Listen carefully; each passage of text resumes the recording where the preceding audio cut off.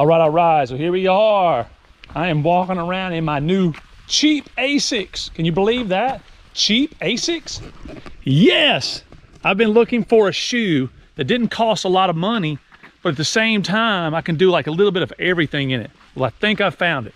This shoe right here, the Asics Frequent Trail. Yes, you gotta check it out.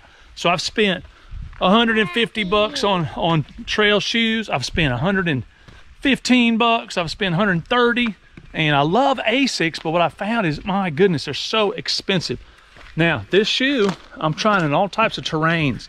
I'm trying it out on going uphill, downhill, and one of my big issues is that if I have a toe box that's roomy, I found that a lot of those toe boxes that are roomy, they don't leave enough room for the front of my pointer toe. So my toe that's next to my big toe.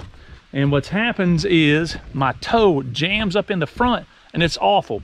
Well, these shoes right here, you're getting to see me walking them right now on this beautiful trail in Madison County, Alabama. I can go uphill, I can go downhill. They don't hurt. They're firm on the bottom. Again, they only cost me 40 bucks and I'm loving them.